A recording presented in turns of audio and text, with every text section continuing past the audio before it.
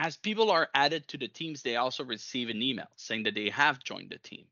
And sometimes you just want to stage everything but not do the entire thing. So here's my suggestion. You perform a migration of the whole team's unchecked membership.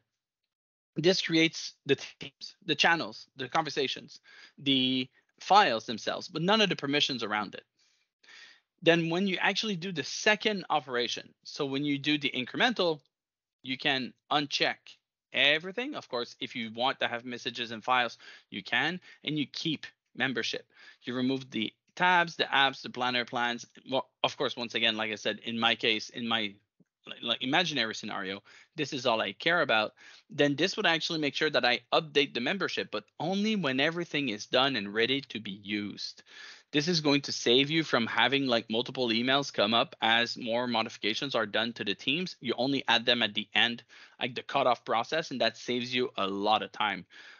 So that would actually be like the one suggestion I really wanted to to bring up, because not only is incremental going to be great to save time, but it's also going to be the options is the other way to do it, either prior to the migration process, like when you do your original one, or as you're doing any incremental operations as well.